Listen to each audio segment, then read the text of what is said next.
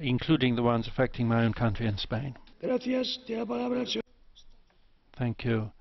Mr. Stadler. Präsident, ich habe gegen alle drei Vorlagen, sowohl gegen den President, I voted against all three reports, Rabkay, Baldassarre and Elena, for the simple reason that I do not take the view that SMEs need protection.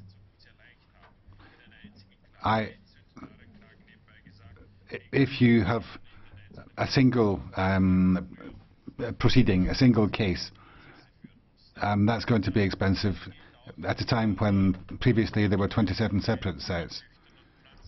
Now, when it comes to farmers, they come completely under the wheels.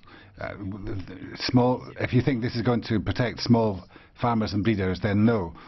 They're going to be overwhelmed by the big companies and the big farms and forced off of the market, and this will mean less biodiversity in agriculture. There are also legal arguments here.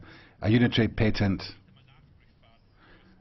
is going to be difficult to verify by the Court of Justice, and those who seek to protect the consumer interest are not going to be able to go down that path, and so there are a lot of reasons for being against, and I regret the way that this all came about. Thank you very much. Thank you, Mr. Caron. Thank you, Mr. President. Today's vote gives us an important result that was important for the creation that's people have been waiting for ever since the internal market was set up nearly 50 years ago. It allows us to strengthen innovation.